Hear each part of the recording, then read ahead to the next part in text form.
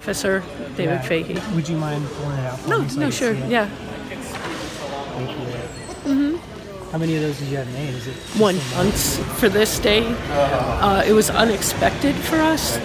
We didn't come here thinking that this was going to happen, but we have been looking for closure.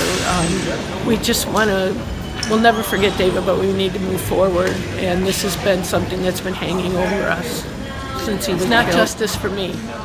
Here's my son and my baby, and it wasn't justice for me. I would prefer him to be in jail for the rest of his life, but I know that's not how it works, and being a retired police officer, I've seen the justice system, so we'll take comfort in what we have, and we're amenable to what we've agreed on, the 8 to 12. We're hoping that he gets the full 12.